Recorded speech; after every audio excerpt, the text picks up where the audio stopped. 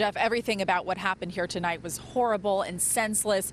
And just to give you an idea as to how deeply this has affected people, a little while ago we saw a woman come by here and leave some of these little flowers and candles, and there were tears in her eyes. And naturally we asked her, did you know this young woman who was killed? And she said she didn't, but she felt so badly about what happened.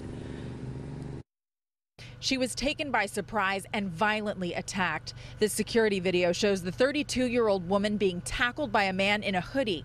He tries to grab her purse, but she fought back.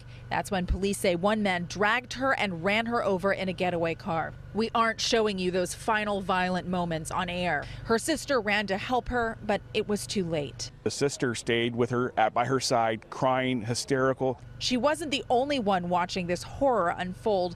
The three suspects were already being followed by undercover officers from the LA County Sheriff's Department. The men were wanted for several other crimes in the LA area. The question now, what did those undercover officers see, and when did they see it? I don't know if they exactly saw the robbery happened, but they rolled up right after or during the robbery when things were going down. It happened so fast, the woman was run over.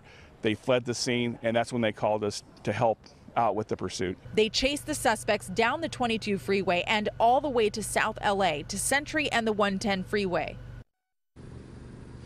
Those suspects were booked for murder in the Orange County jail. And as for those undercover officers, we were really curious about how this could have happened with them so close by. What did they see and when did they see it? And we wanted to ask those questions to the LA County Sheriff's Office. We reached out to them, but we still have not heard back tonight. Reporting live from Garden Grove, Sarah Donchie, KCAL 9 News.